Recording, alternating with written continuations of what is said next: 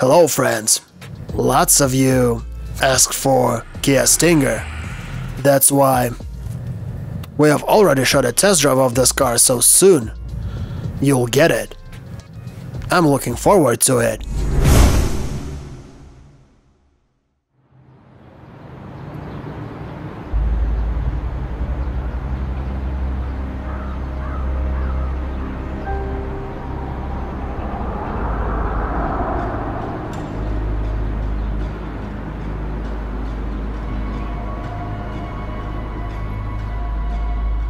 Some people may wonder why there are so many claims about Maybachs, but that's easy to understand because earlier there were only two Maybachs. There were a 52 and a 63, and they used to be real Maybachs. They were the cars that could easily run more than 300,000 miles. The maintenance will cost you a bloody fortune, but we knew what we're paying for. And today everything is different. The world has changed, everyone went mad, same as euro exchange rate. So in such circumstances, the guys from Mercedes decided to take their 222S and glue a Maybach S63 and S65 logo on them and sell them. And then we'll see what's going to happen.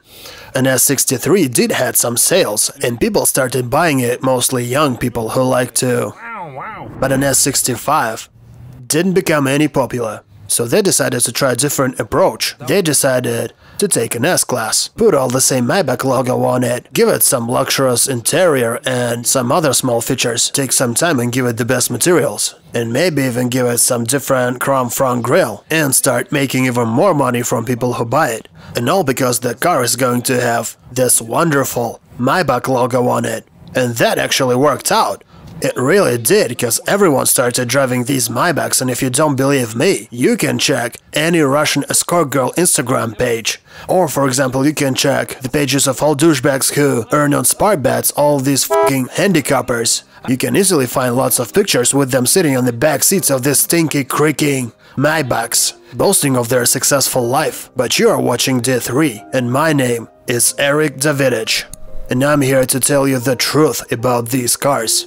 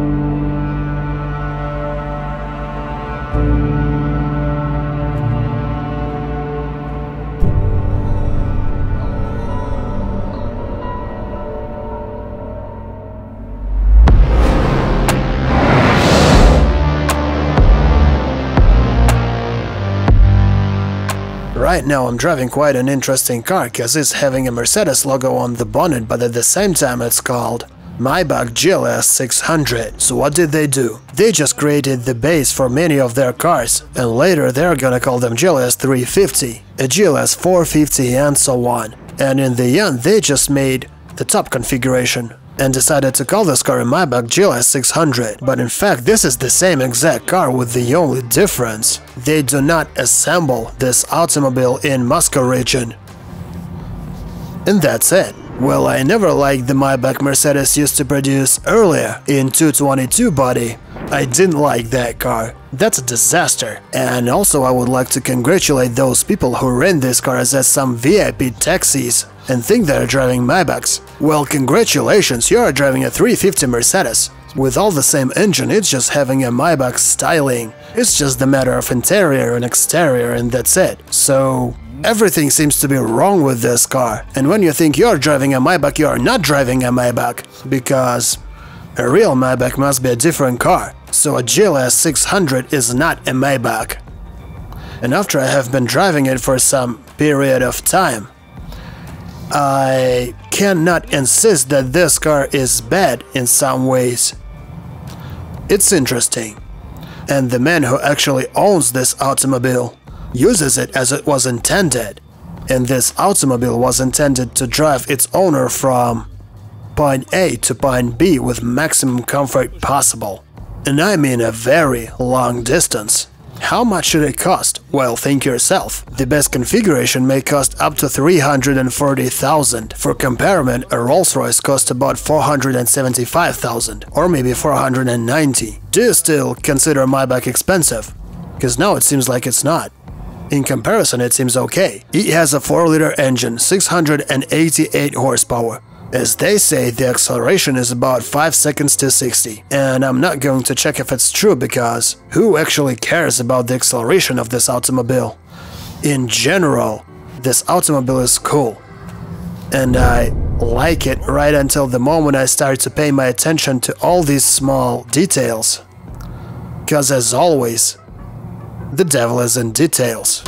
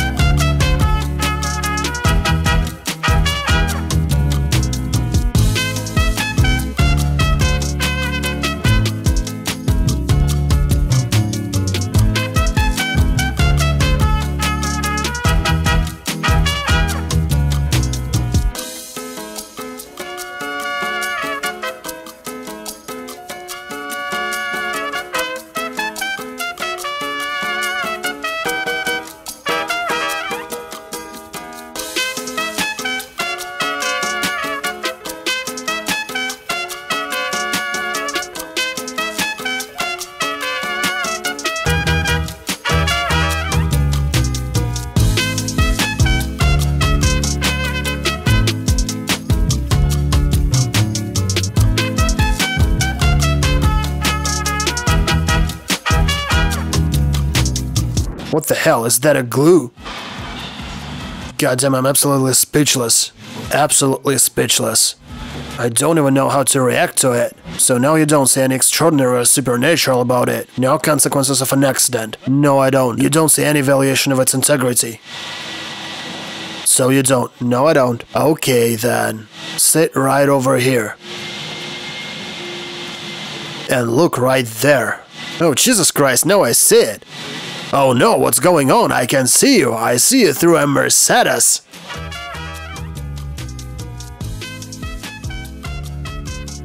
And look into the hood.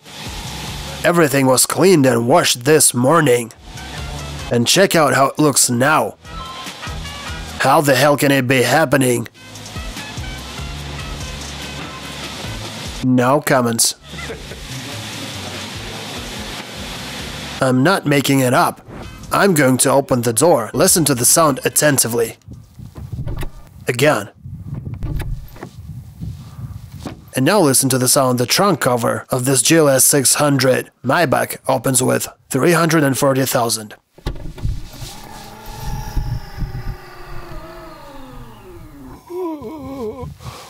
Kill me! Just when you know how it should sound, you're 100% sure that this is not the way it should be.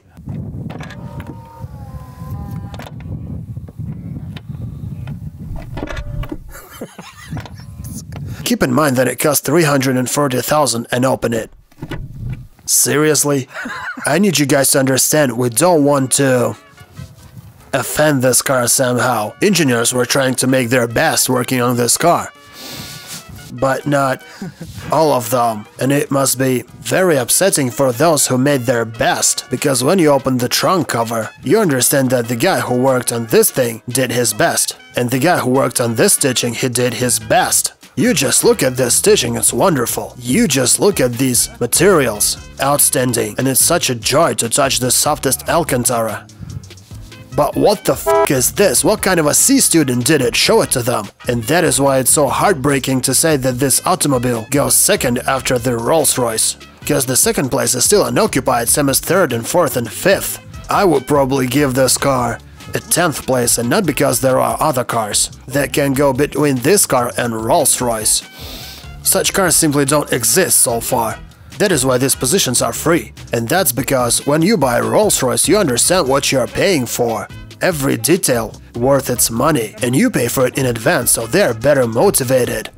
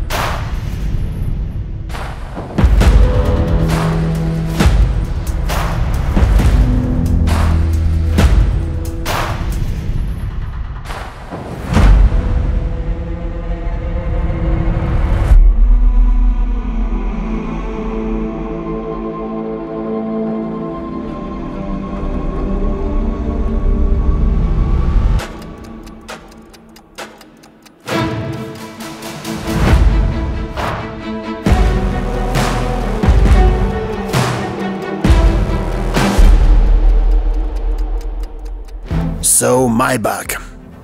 Can this company be trusted? I believe you can. And what about Mercedes? You'd better shouldn't. I mean today, and every day I understand that there are less and less car companies and famous brands that deserve to be trusted. You cannot trust Toyota anymore, because they want to save their money and they lie to you.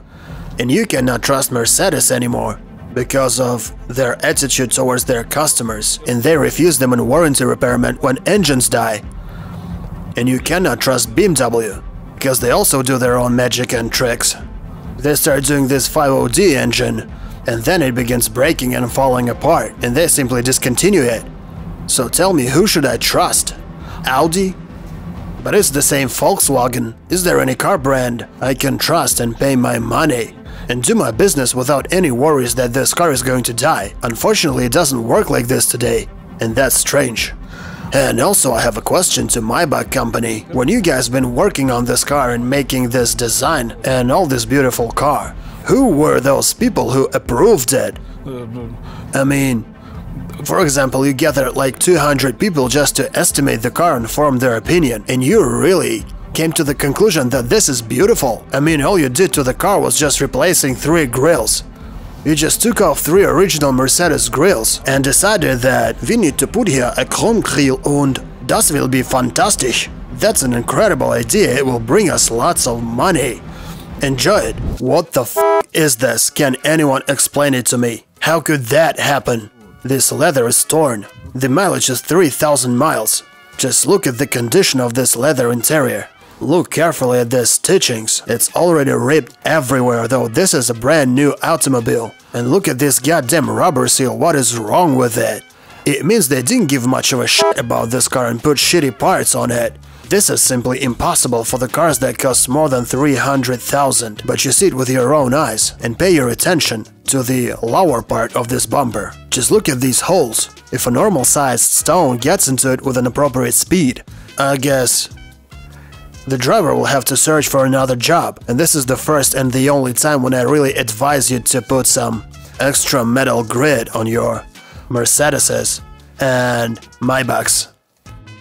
Talking about the doorstep, do you want to hear how it sounds when it hides the doorstep?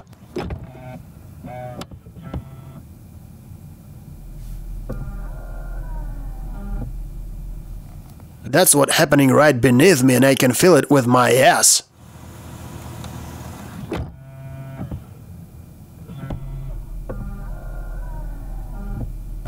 And yes, I know, all of my claims to Maybach are about some small details, but since they call this automobile a Maybach, it must be really cool.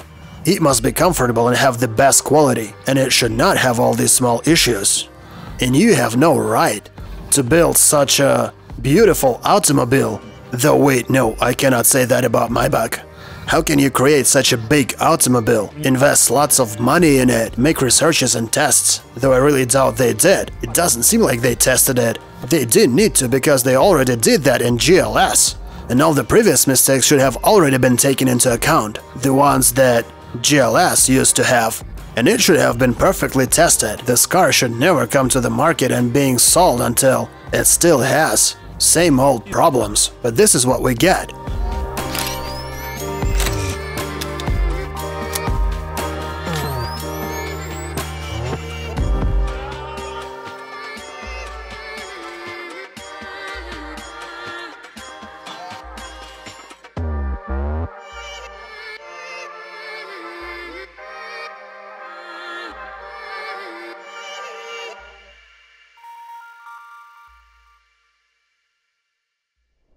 To be honest, I'm really surprised with people who already shot reviews about these cars and never told a single word about everything I show you, just not a single word. When you get to the back seat, you really feel this is a Maybach. I don't understand why Davidich is telling shit about Mercedeses. I absolutely don't get it. For example, let's look at these gaps and moldings. Don't they coincide? Just look at it, check it out. Here on the inside, it's as though Mercedes has given a GLS to an interior designer for a boutique hotel, because it does feel like an exclusive experience in here. Now, you're going to need that if you're going up against things like the Bentley Bentayga or the Rolls-Royce Cullinan. Actually, the GLS I used to drive this year seemed to me the top of luxury, but now I understand that the guys from Mercedes really know how to make a luxurious car even more luxurious. But this is a Maybach, and every single detail you can see and touch in this car must look presentable. The only thing that I really don't like in Mercedes GLS Maybach interior is that despite everything looks absolutely cool and gorgeous, this particular thing looks rather rough. Everything else is absolutely amazing. Everything is just wow. I have to admit, guys, that without a doubt this interior, it's just perfectly done. A Mercedes Maybach GLS is a unique combination of comfort, luxury and technologies. This car is a gorgeous SUV, full of technological and pecuniary luxury, inherent to representative class cars. But with all the pure luxury back here, it's also worth noting that just everything is nice in the back of this car. Every material is either leather or this piano black trim, stitching everywhere. It looks gorgeous.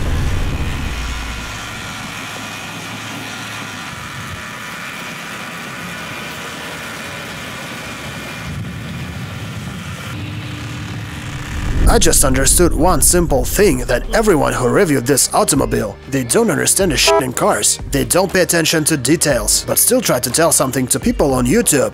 They must be ashamed, because I don't understand it. Just a bunch of morons standing and talking about the car with a satisfied face. You know, this is a Maybach, like this, looking out of the window. The car is shaking like this, and they're like, Maybach is awesome, go and buy it!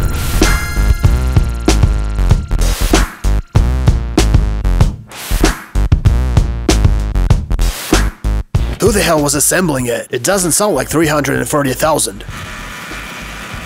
How do you think what it may be? I don't give a shit what it may be. I only know that it must not sound like this. This is the example of how a car for 340,000 bucks should not sound.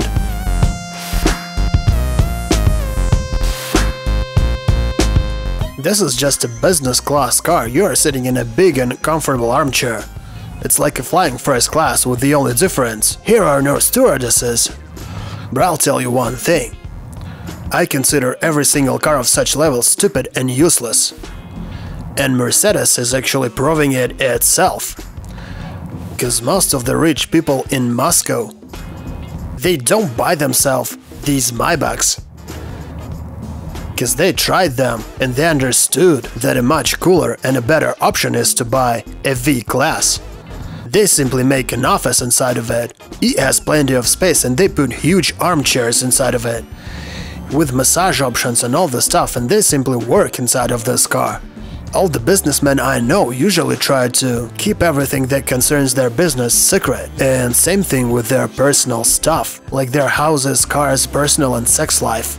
And the V-Class is big enough to simply have a special room for a driver and all the security guards, and the VIP has his own room to do his personal stuff, no matter whether it's a business meeting or a sex with a lover. Everyone in Moscow prefers V-Class, all the movie stars and even special forces. They simply arrange the interior the way they need. Plenty of companies can offer you different configurations. People love it, and I would also call it the best choice. Lots of rich people actually want their car to look casual from the outside, but at the same time to be fully loaded inside. And this is a Mercedes GL, and it looks quite modest. But inside, that's a feng shui.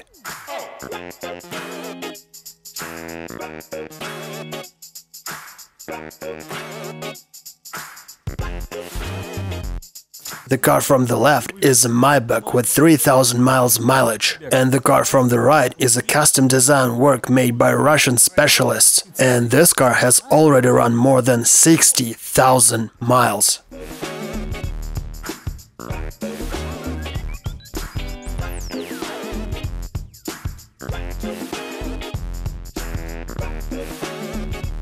From the outside, it will look like a regular Mercedes and no one will understand that's a Maybach, but inside, that's a full-fledged Maybach. But the main thing you have to know is that all these parts and the mechanism and all the stuff that Mercedes officially put on their Maybachs, you can see in this car too. These are all the same original parts from Mercedes Maybach. And more than this, the guys who make it have all the necessary certificates, and they officially have the right to work on Mercedes cars.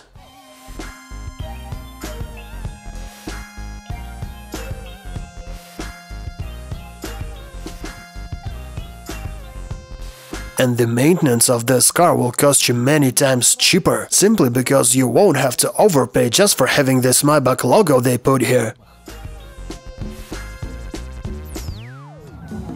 But some people like it and they want other people to see that they're driving a Maybach. And that's why they buy it. And also, I wouldn't call this car silent. It's 62 or 63 decibels.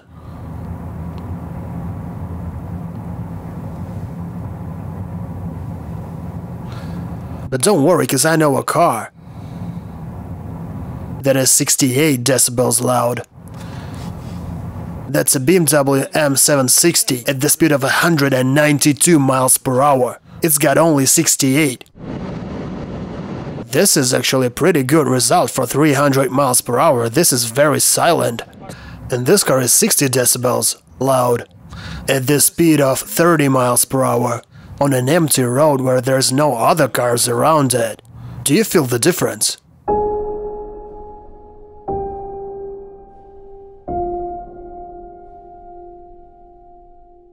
The commercials are lying about everything. About food, about building and real estate, about clothing, and lots of other services. That's the way the world works. The school children of today know they can be deceived. And 19-year-old girls today are different from the same 19-year-old girls 15 or even 10 years ago. Today's girls are very smart. They see the world different and they understand it different. The world is different. You can't afford yourself being an idiot looking at all of these brand logos like Mercedes, BMWs, Audis, Volkswagens and trust every word they say. Don't look at Toyota considering it's eternal and immortal. That's not true anymore, the time has changed. But luckily, or unfortunately, there are always people like me who speak the truth. They tell what they see and what they feel, who don't want to deceive you. And I honestly think that people who work in Mercedes and as a result in Maybach company don't do their job good enough, because they're making a product with an insane amount of problems and f***ups. And keep in mind that today we told you only about things we have found ourselves, about issues we saw and heard.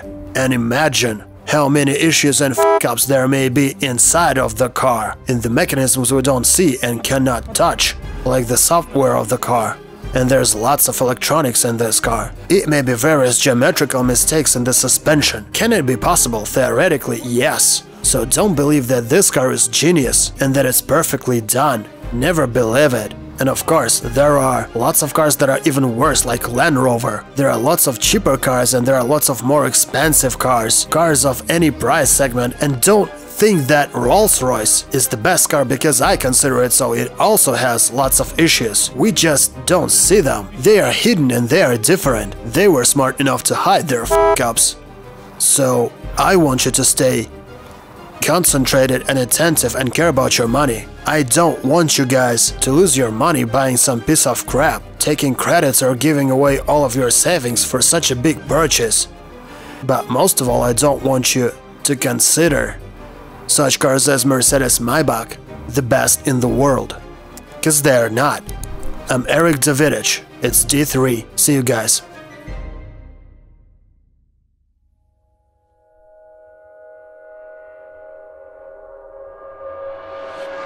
So I'm driving a Mercedes Maybach GLS that cost plenty of $100,000. The car has run only 20 miles, and without a doubt there's a check engine light. And right now the car is simply dead. Let's floor it. Let's go, let's go, let's go, let's go. It's 5 miles per hour, come on, let's go. It's 15 and 20 and now it's stopped, that's it, that's all. Please shoot the pedal, I'm flooring it. And now just listen to the sound of the working engine, this is horrible.